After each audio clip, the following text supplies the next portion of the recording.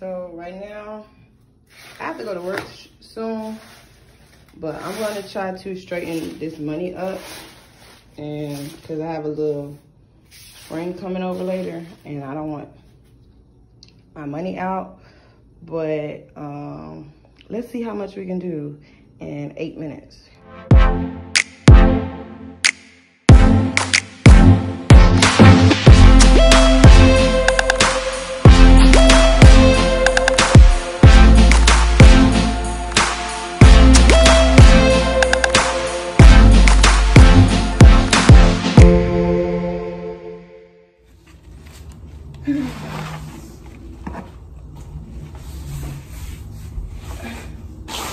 Welcome back, Joes and Gems, to my channel. I'm currently on a time restriction. I'm about to go to work soon, but I was gonna leave this money here until next weekend and just